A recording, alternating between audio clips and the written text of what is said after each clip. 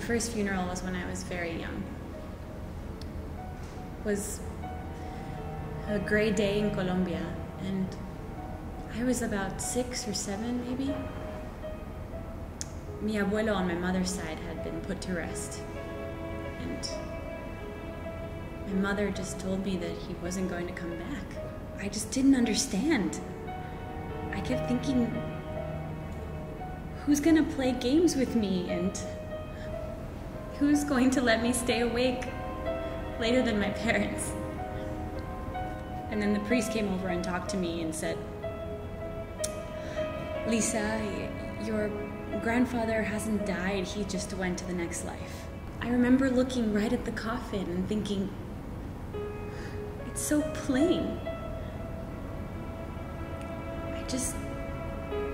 The funeral's supposed to celebrate his life.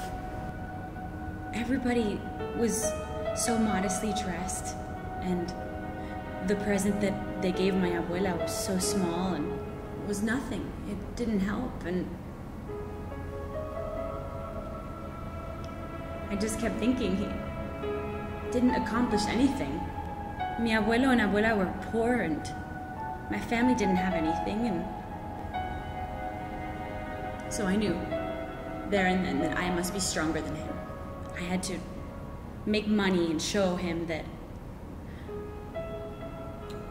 I could be different, make them proud.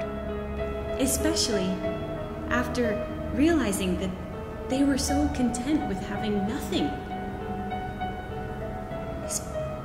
Nothing when all these people in my town and in Colombia had so much money. And I thought to myself, these men have so much power and money. Of course they'll have something to spare. And I can use some of that.